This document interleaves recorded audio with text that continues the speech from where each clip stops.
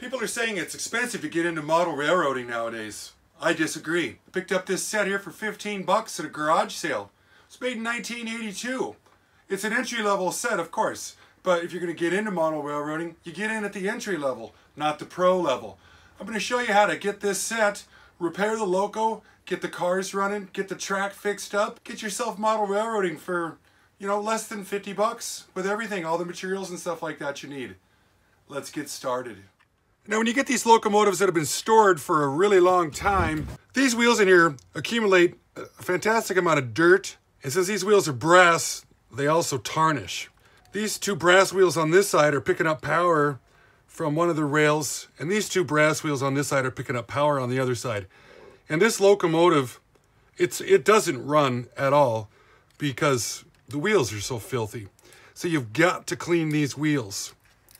Now, there's some people out there that'll tell you to lay a paper towel across the tracks and put some isopropyl alcohol or some mineral spirits on it and hold the locomotive up and turn it on and spin it. Well, that only works if you have an 8-wheel drive locomotive. How many wheels drive on this?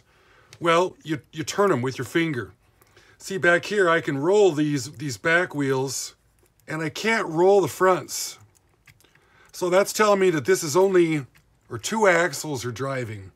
These 2 back here aren't. So these are going to have to be cleaned by hand. This is a little cleaning pad that comes out of this Tidy Track by Woodland Scenic. Clips onto the bottom of these things right here. And I found it to be the absolute best for cleaning these wheels. Some fellers have had a lot of success with using these right here. They're called a fiberglass pencil. They can be purchased through eBay, and then you can get in here and you can scrub on them. But I find that this one works the best. It's the fastest. You can turn these back ones, and that makes it easy to clean it, turn it, clean it, turn it, clean it. But you can't turn the front ones. So overall, since the gears haven't been cleaned, and the axles and nothing, you're going to have to take it apart. 3 screws up here, 3 screws in the back. Once these screws are out, then the truck can be disassembled. This comes off. See right there? There's actually rust, and there's also hair or something up inside these trucks. So these have got to be cleaned out. What I like to use to clean these is odorless mineral spirits, Q-tips. Put a little bit in this cap right here, and then it's important, you know, since this is laying around and it's open, put it someplace where you can bump it and knock it over. These trucks in here, they've got, hopefully they might have old grease in them.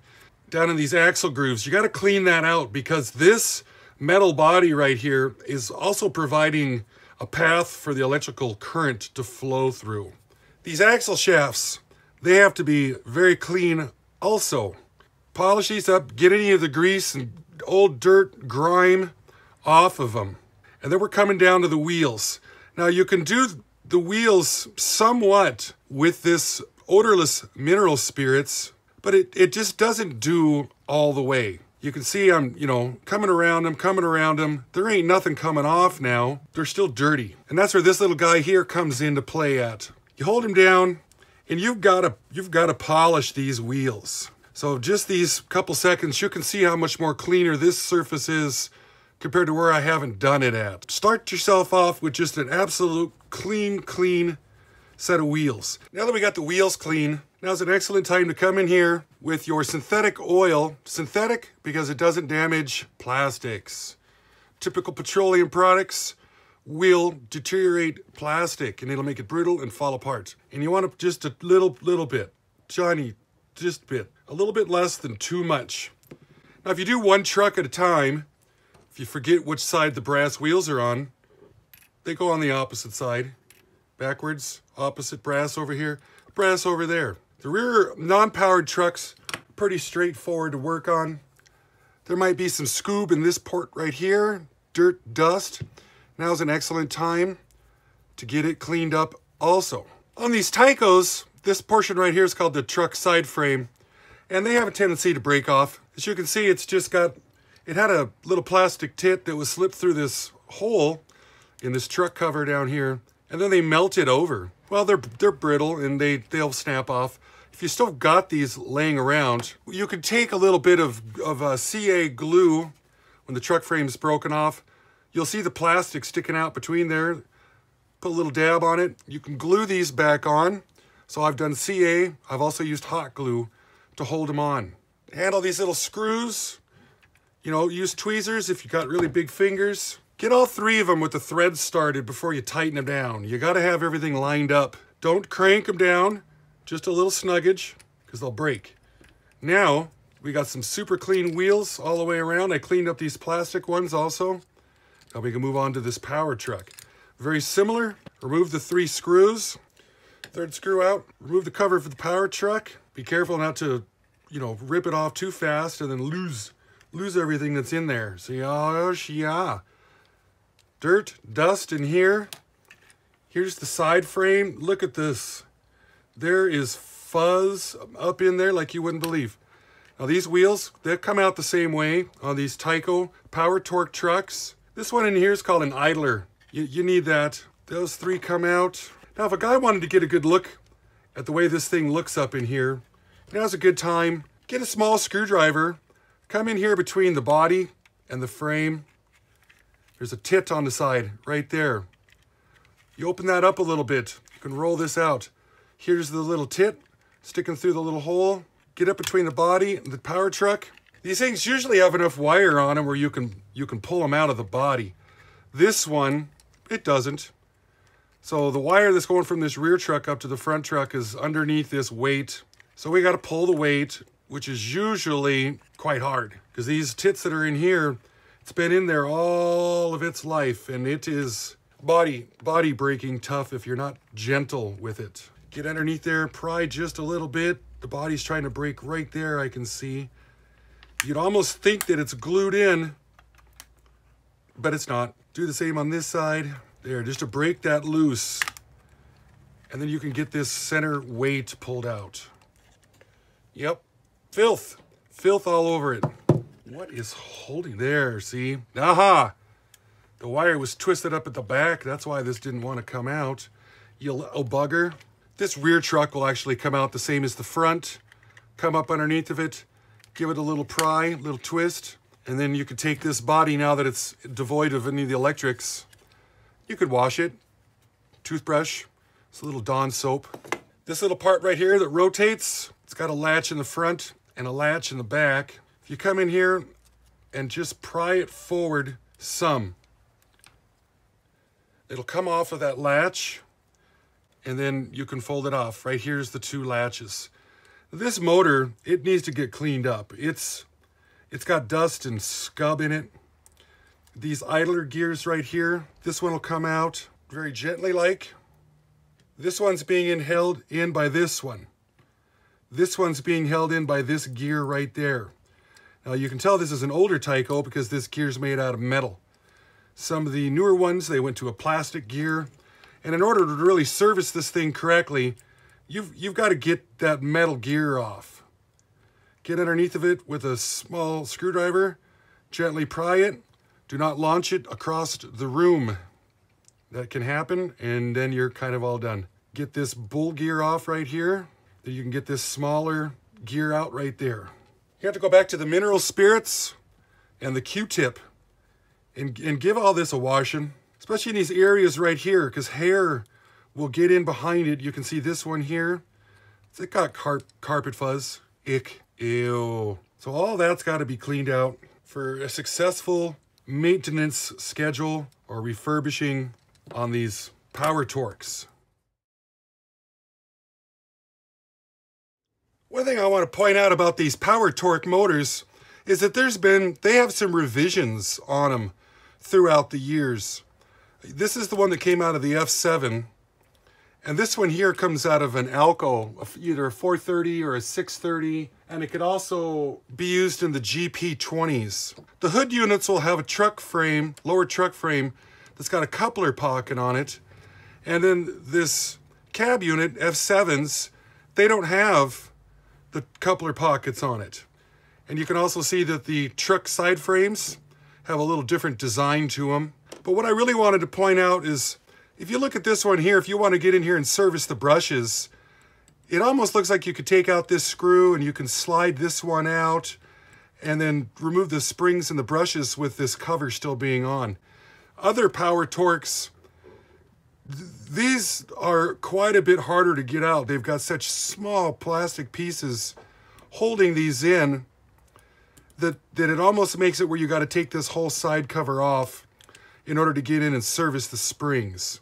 And I find that kind of to be the easiest way no matter what, because if you break these little plastic things, this motor is done. Just showing off a couple different designs of the power torque. This one here, the armature shaft, you can see that it's sticking out farther.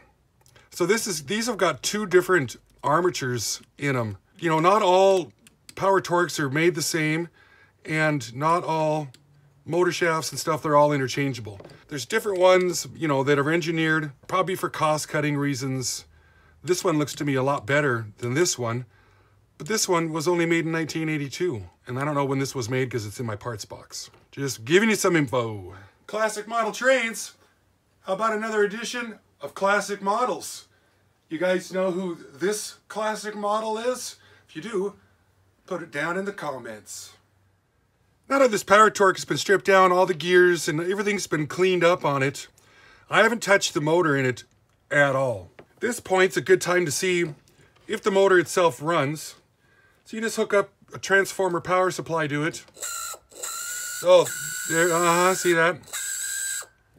That needs lubrication. This shaft right here, armature shaft, and this one here in that brass bushing, that's what creates that squeak. Now a person can solve it by just putting just the tiniest little bit of oil right here and a little bit right over on this side also. Yep, solve that noise. Now a guy could put this all back together and run it that way, but the most important part about maintaining a DC motor is making sure that this commutator and the brushes down inside here are clean. And the only way to do that is you've got to disassemble this thing all the way. And this is the most difficult part of the whole job.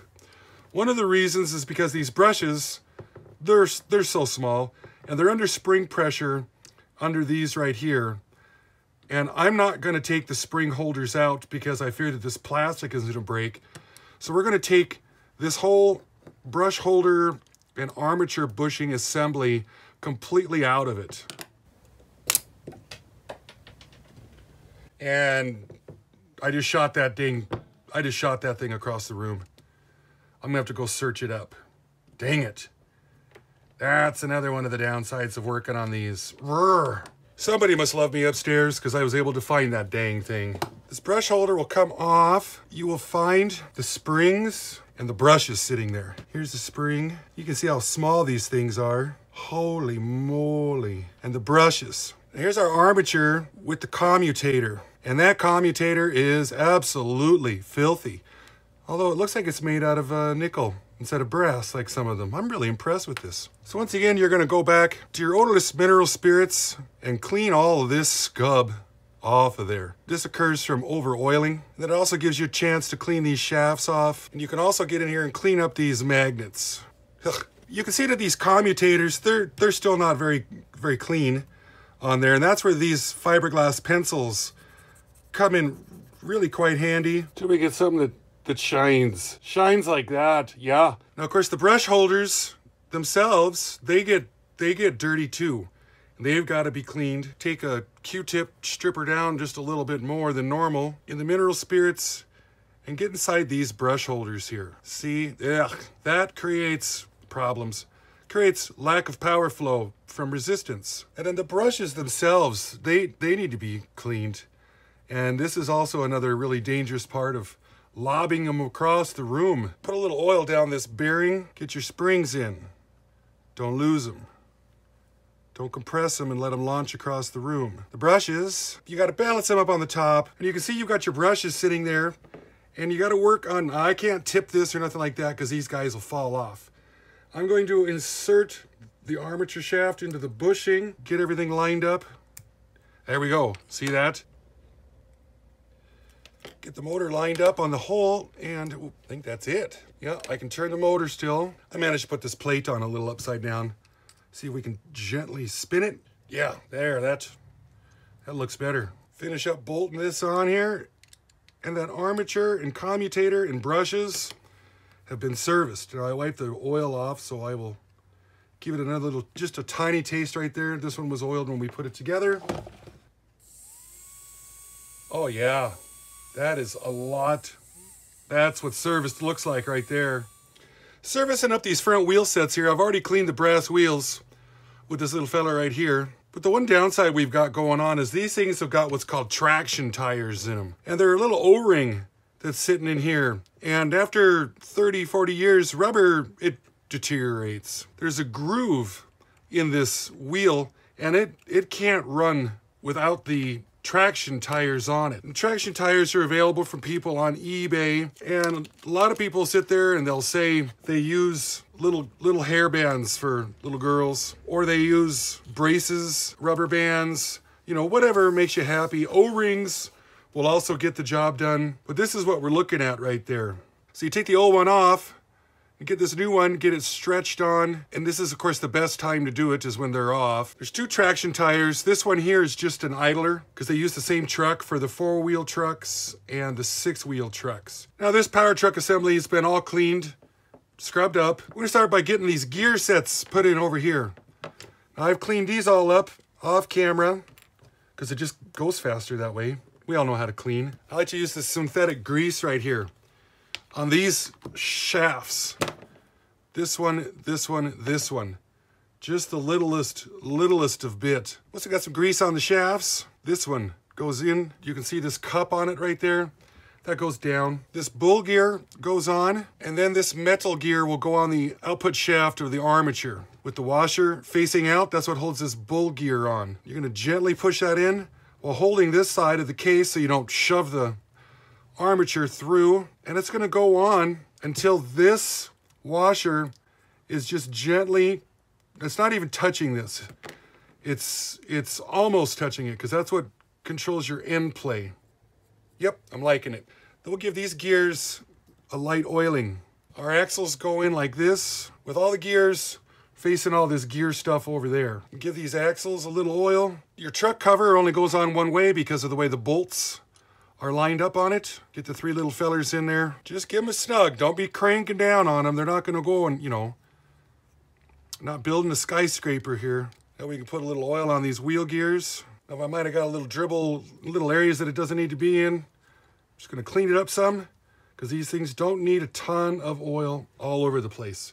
Bring this cover back up, snap it here, bring it around the front of the motor, push it down, and now we've got our bolster action back. Now that the body's looking super, super nice, we'll get all this back in the body. Line up this one tit on one side over here. Come over here, you gotta spread the body just a little bit. Push it in and get those little holes lined up.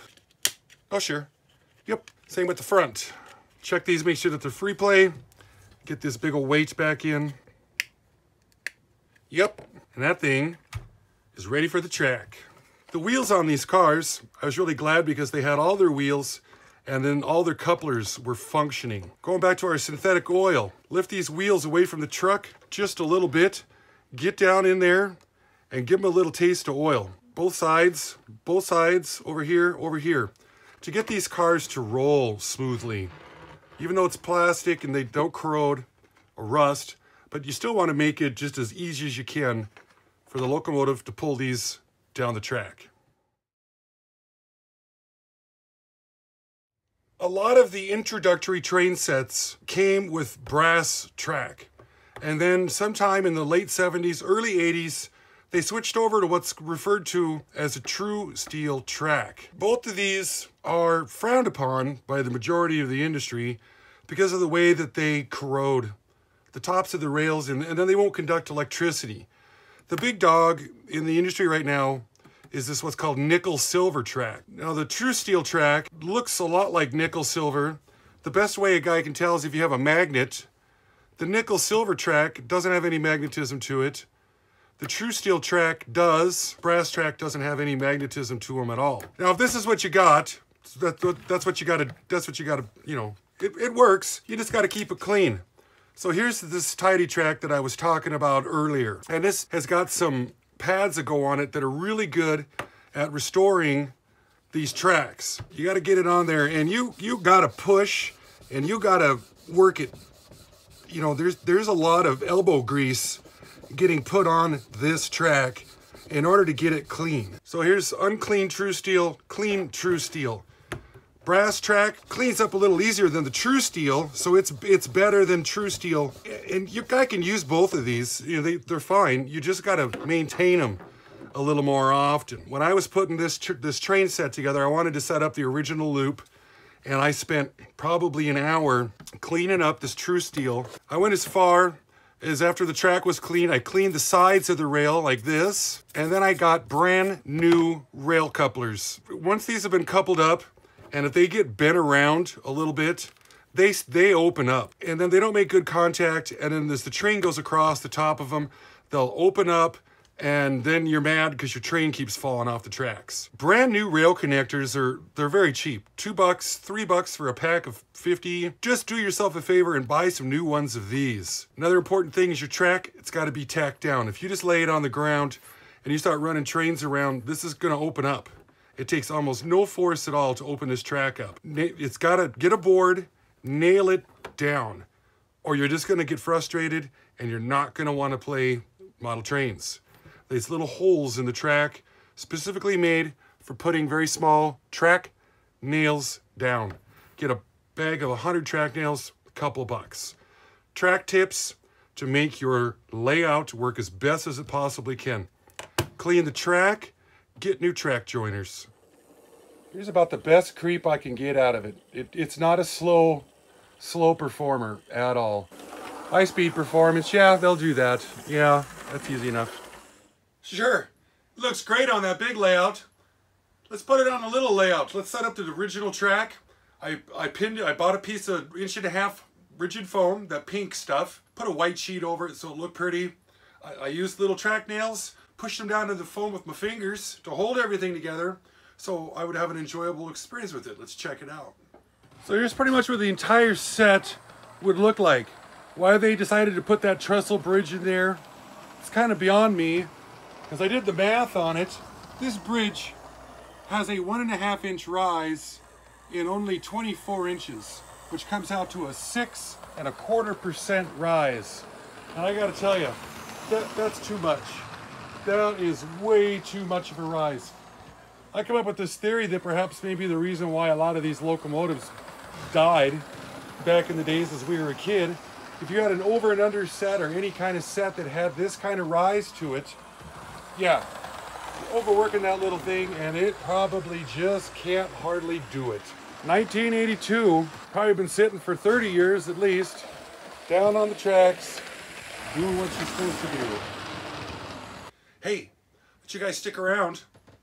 Watch this video next.